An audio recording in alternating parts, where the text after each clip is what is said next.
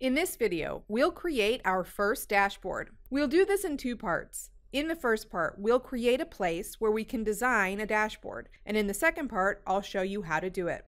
Let's create a new WinForms project. Click File and select New Project. In the New Project dialog, select the DevExpress Template Gallery item and click OK. In the invoked DevExpress Template Gallery, select Ribbon-Based Application and click Create Project. This creates a form with the default ribbon page. Remove this page and rename the form to Dashboard Designer.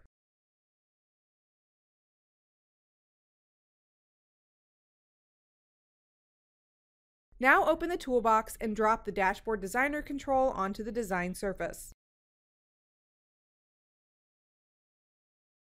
Dock it in the parent container and click Update Ribbon. This adds new ribbon pages containing commands that allow you to design a dashboard from scratch.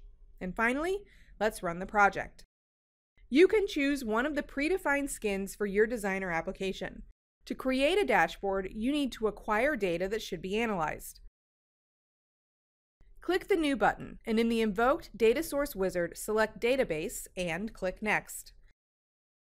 On the next page, select the Microsoft SQL Server data provider and choose the required database.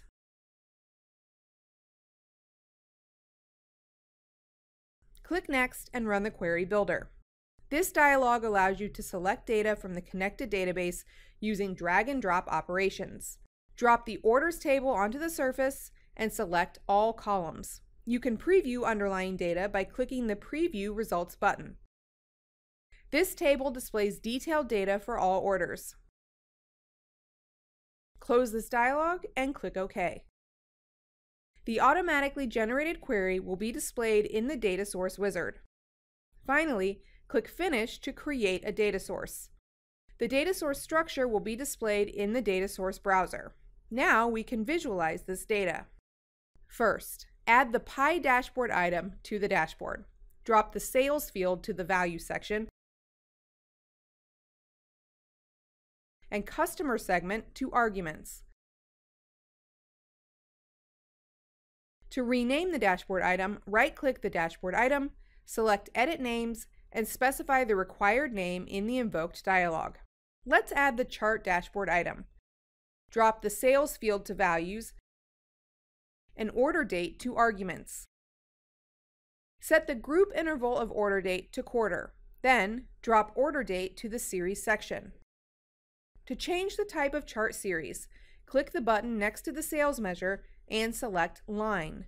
Go to the Common Options tab and enable point markers.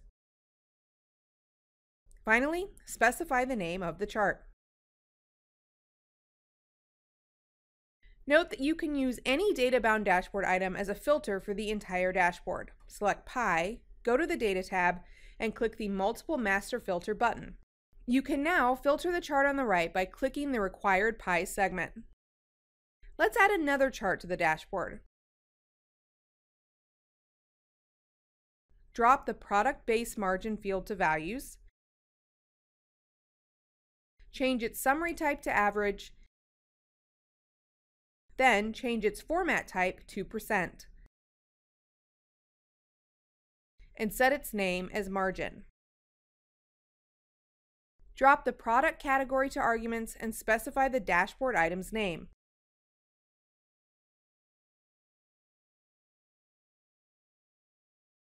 To disable filtering of this chart by master filter items, go to Data and enable Ignore Master Filters.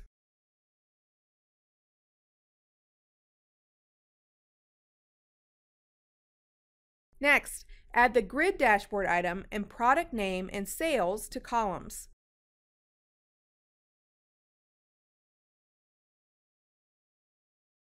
Enable the Top In feature for the product name column and rename the grid.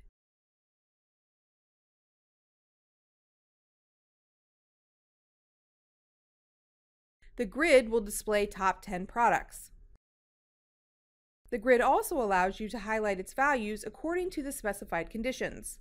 Right-click the sales column, select Add Format Rule, Gradient Ranges, and choose the required gradient.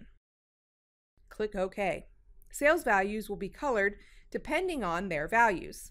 The DevExpress dashboard also allows you to add filters to the dashboard. Create a group, move the pie to this group, and change the label type for pie segments.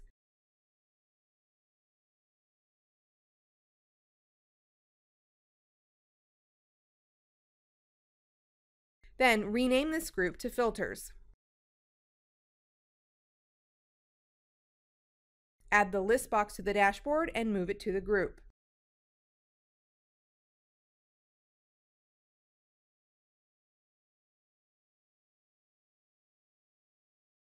Next, bind the list box to the product subcategory field and change its type to radio. Note that when you select different categories, the list box filters the pie only. To filter the entire dashboard, select the group, go to the Data tab, and click the Master Filter button. Finally, add the Range filter and move it at the bottom. Drop the Sales field to Values and change the series type to Area. Then drop the Order Date field to Argument and change its summary type to Month Year.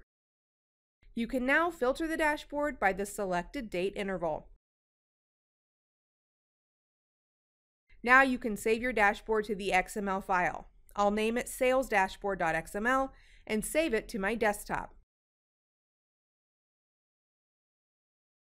The dashboard XML definition includes dashboard items, a data source, data binding, and layout settings. And that's it.